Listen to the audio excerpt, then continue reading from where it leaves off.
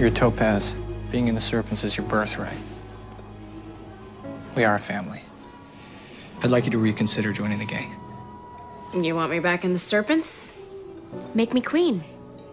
I mean, since I'm legacy and all, right? You know I can't do that, Toni. Because of Betty, right? Then I'm not coming back. What are the pretty poisons providing for you that the serpents can't? An opportunity to lead. With the pretty poisons, I rule. We're a sisterhood. You're Cheryl's vanity project, you mean?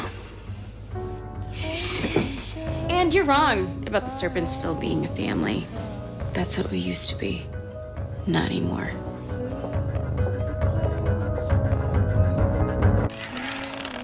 Anchor your hand at the corner of your mouth. Use your dominant eye. Now, relax, my pretties. Release. Brava. Now go again. Nice work, poisons. They have an excellent mentor, T. They certainly do, babe. Something wrong, Montresor? Jughead. He tried to convince me to rejoin the serpents. That worm? What did you say? No, obviously. He had the audacity to call us a vanity project. But don't worry, babe. I'm gonna figure out a way to put him in his place.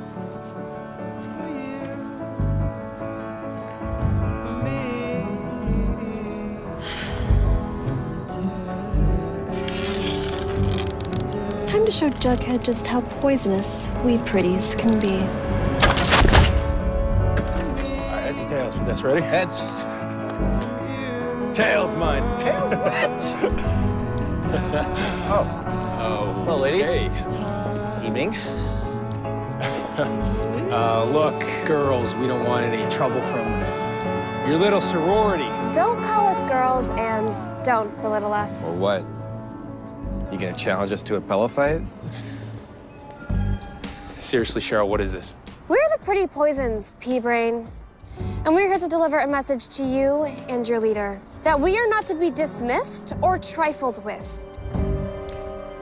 Ladies, introduce yourselves. Hey, take it easy, okay? Don't want any trouble. If... We, Hey! Hey, TT. Check out my new nail color. It's called Vigilante Violet. What do you think? I heard what you and the girls did to Sweet Pea and Banks. The Serpents needed to know that the Pretty Poisons are here to stay. And that we're not to be trifled with. I said I was going to handle it. The purpose of our gang isn't to air out your petty grievances or to pursue your personal vendettas. It's for protection and community. I was sending a message, planting a flag. Cut the crap, Cheryl. Let me ask you this. Is this gang mine or yours? It's yours, of course. Then never deploy the poisons that way again without asking me. Is that clear? It's a bottle of sparkling San Junipero water.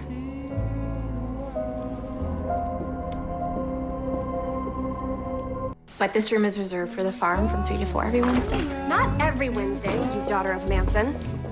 The third Wednesday of every month is reserved for monthly student council / LGBTQIA meetings. I didn't see your name on Mrs. Bell's activity calendar. You dare lecture me, your student council president, on rules and procedures? If this were the 18th century, I'd have you beheaded. Hey, bitches. We're in the middle of a quest here. Go crawl back to the freak show from whence you came, you abomination. High school or a Roger Corman movie. What do you two have to say for yourselves? The fight had already started when we got there, sir. We were trying to break up the fight. Mr. Jones, Miss Topaz, you're the leaders of your respective gangs. And today's brawl is only the most recent incident of gang activity at Riverdale High. Someone robbed the chemistry lab last night. Someone robbed the lab? Thousands of dollars of equipment was taken, all of which could be used to cook drugs. Serpents don't cook or steal. Neither do the Pretty Poisons. One more strike. One more strike! And you're done in high school.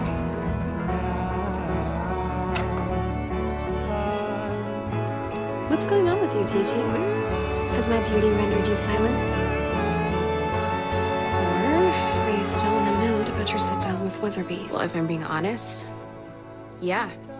I had that classroom reserved as student body president. Babe, you wear many hats. Stunningly. But when you put on that purple jacket, you represent our gang. And now Weatherby's out for our blood? I can handle Weatherby. Cheryl, I don't want to have to suspend anyone for loose cannon behavior. Least of all my own girlfriend. Agreed. That would make hosting Pretty Poison's meetings at my house incredibly awkward. Don't you think? Unless you have another headquarters in mind. With a pool. The girls can't wait for summer. I'd like to offer the Pretty Poisons full-time employment at Le Bon Nuit. My girls aren't waitresses. You misunderstand me. Gladys Jones and my father swan around Le Bon Nuit as if they own the place, and I fear that their presence could cost me my business, as well as my sanity. I need muscle to keep them and their cronies out. That's where your Pretty Poisons come in. What do you say? Oh, and I have an advance. If you have to run this idea by Cheryl. That won't be necessary. We've got a deal.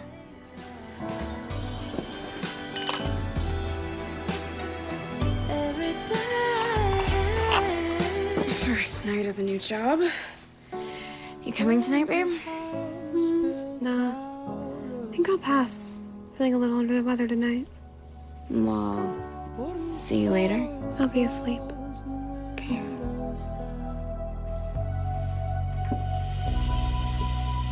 Wanted to be near you till the end of time. We are older now and life is different when you've been hurt.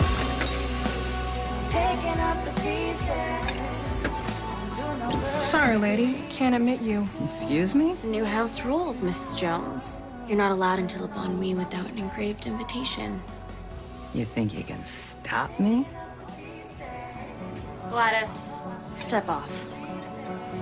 I've hired these young ladies here to block your admittance to my establishment until you learn to play by the rules.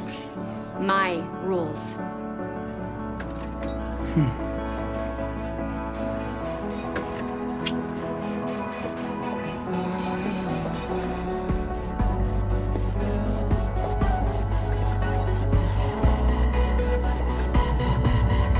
Perfect for Quebec, n'est-ce pas? I don't understand. Who's going to Quebec?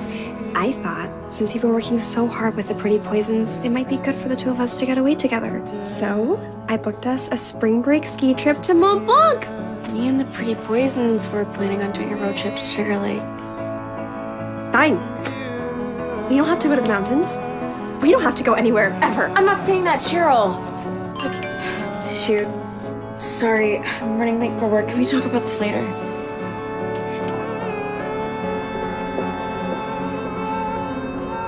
Archie. Hey, Red Hot. What's in the basket? Freshly baked cherry scones for my TT. A gesture of goodwill after a disagreement we had. Do you know where she's stationed tonight? You'll see her downstairs.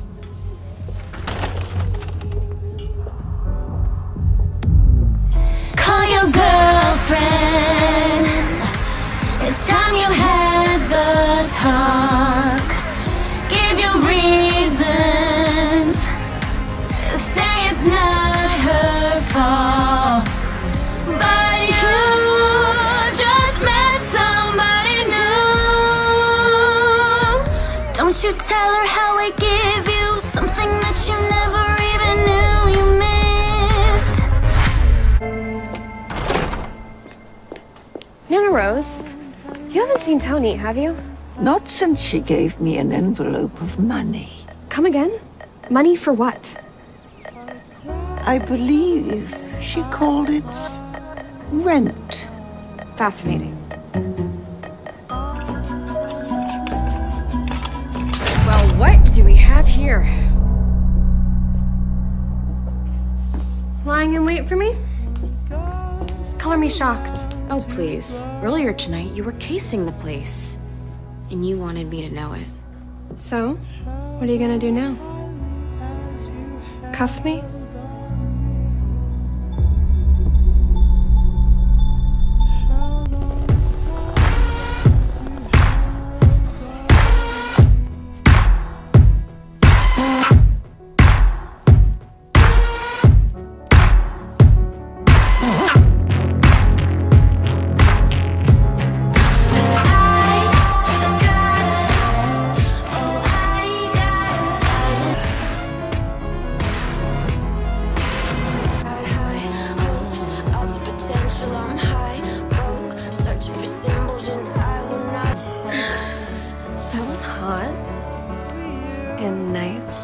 Agreed.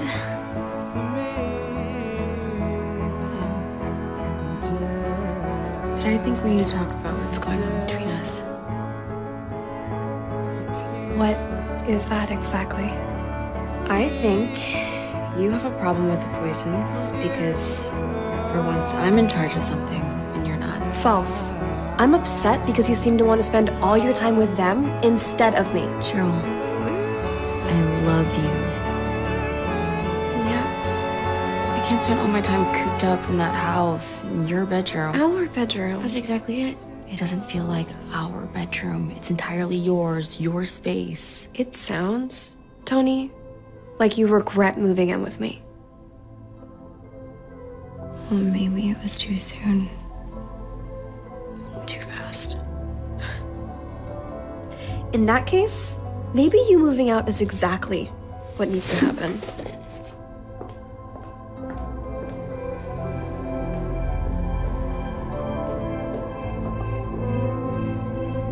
Thank you for loaning me the gym.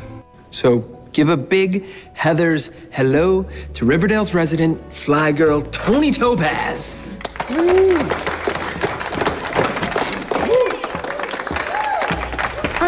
Does anyone have a chainsaw? Because what the? We'll start with some simple steps. Yeah, we got it, thanks.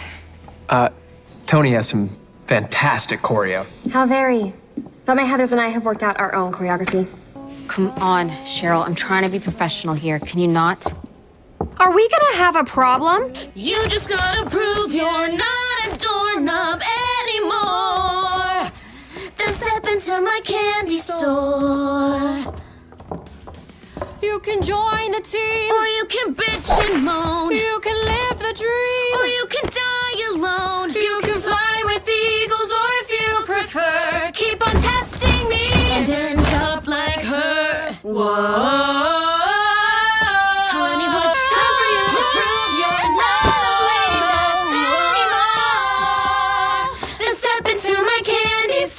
It's my candy store, it's my candy, it's my candy store, a candy store, it's my candy store.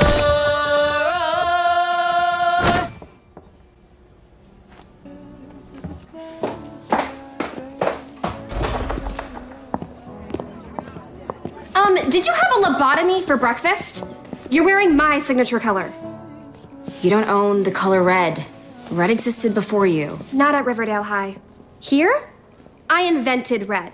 I am red. Sorry, but the school's not big enough for both of us, faux pink lady, and I was here first. So, go to Centerville High or Westerberg.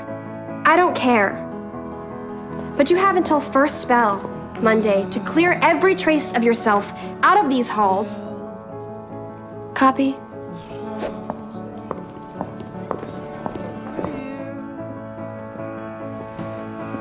What is that, drain cleaner? No. It's an olive branch. So you're here to beg for clemency? No. For us. What are we doing? What are we even fighting about? Babe, what was love like in your family? It was all or nothing. Pure adoration or distilled hate. Thornhill was a den of shadows. JJ was my only light. And he died. And it was dark again. Until you. Then it felt like you were disappearing on me. But I'm not gone. I'm right here. And maybe it's not too late for us. Don't stop looking in my eyes. If you could let me in, I could be good with you. Oh, what's it gonna be? I wanna be with you now.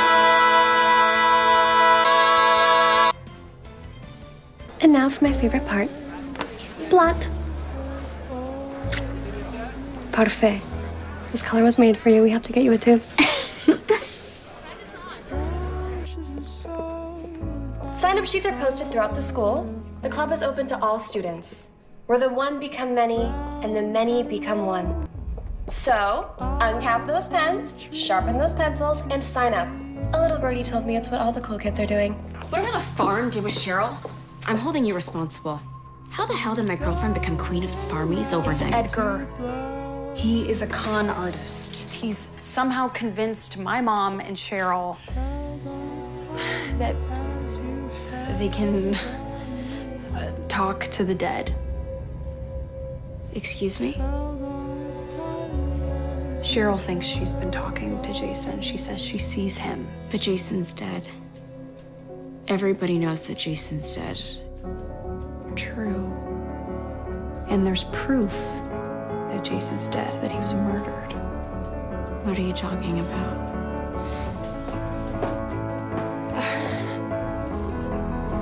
I'm gonna send you a video, Tony, of Clifford Blossom shooting Jason. I kept a copy of it on my laptop. Show it to Cheryl, and hopefully it will be enough to snap her back into reality. Why would you show this to me? Because you needed to be reminded of the truth. Cheryl, you're not talking to Jason at the farm. The truth is all right there in this video. Tony, this video is clearly fabricated. With technology these days, anything is possible. Detractors can spin any story they want. Cheryl, have you ever hugged Jason? Yes, of course. Now enough of this third degree.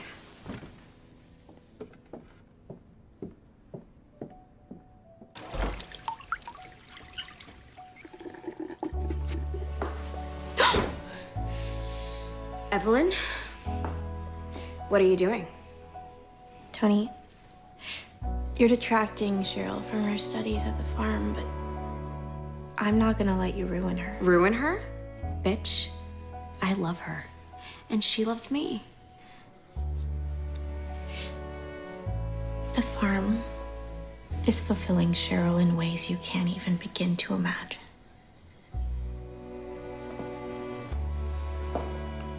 I find that hard to believe. Have a blessed day.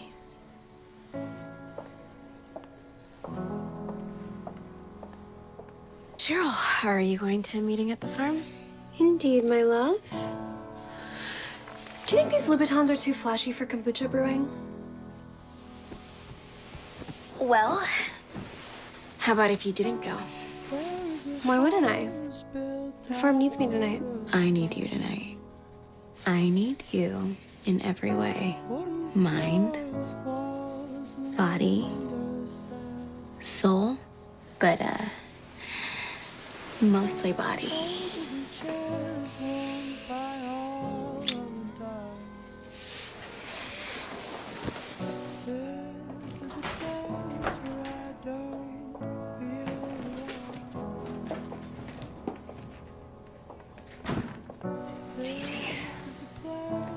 Are you okay?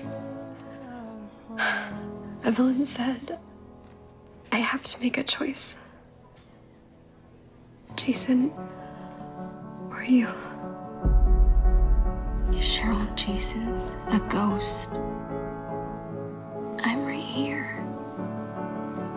You love me. I'm sorry, Choni. I do love you. But I've loved Jason my whole life. Cheryl, I'm not gonna let this happen. There has to be a way you can be with me and Jason. There is. You're willing to open your mind to it.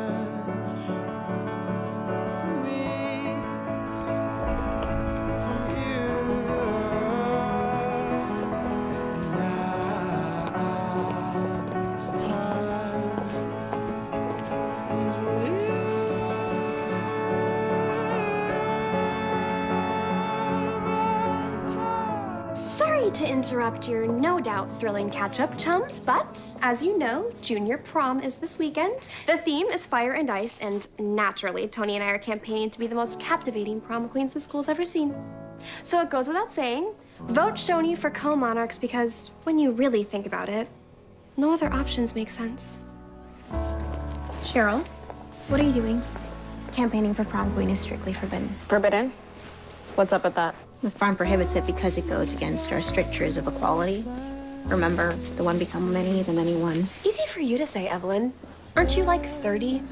How many proms have you been to? This is a test. You can either be queens for one night, or you can live in the glory of the farm for all of eternity. Which would you prefer? Honestly, both.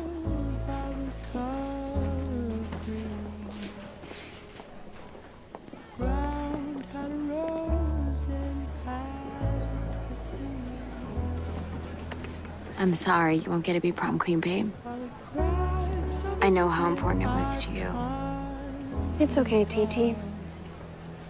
Edgar gave me something better than a queenship. Humility. You can't mean that. No, you're right. I can't and I don't. And suddenly being a farmie is making a lot less sense to me.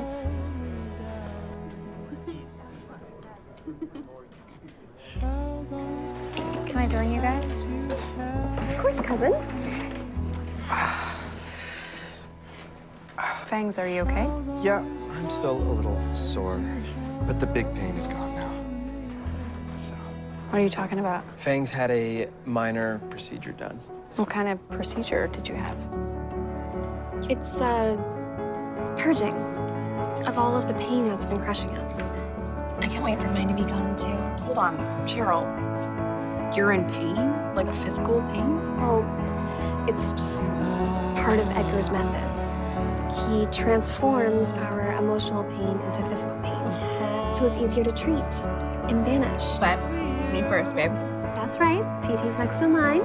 For me, the tenderness in my back only lasted a few days, but it was so worth it. Oh my God, Kevin. That scar is not from a minor procedure. That's from major surgery. Don't ever do that again, Betty.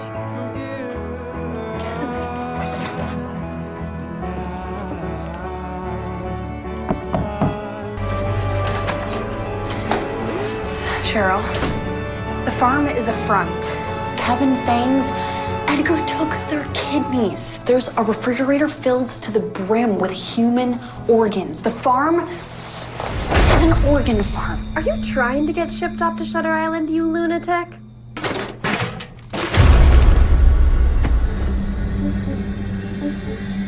Oh my God, is that it? Yes. Cheryl, what if this is why he keeps adopting kids? For his human chop shop. Based on the price list I saw in the infirmary, it's lucrative as hell. Infirmary? If there's even a chance you're right, Toni's procedure is today. The nurses just took her away. Okay, go get Choni. I'll get Kevin and Fangs. Are you nervous? Don't be. Get your hands off my girlfriend! Excuse me, you can't. What's going on? They're charlatans. What? Not another step. Get up, Toni. Let's go. But my treatment. There's a chance Betty's cries that the sky is falling are true. Look at those instruments of torture. Now, please, can we go? There's a door I snuck Betty in. Lead the way, my Monte Cristo.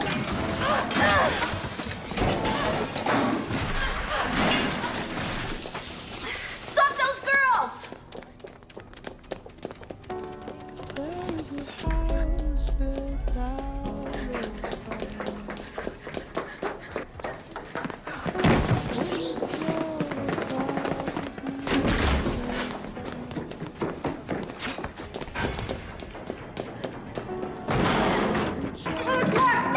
Over here!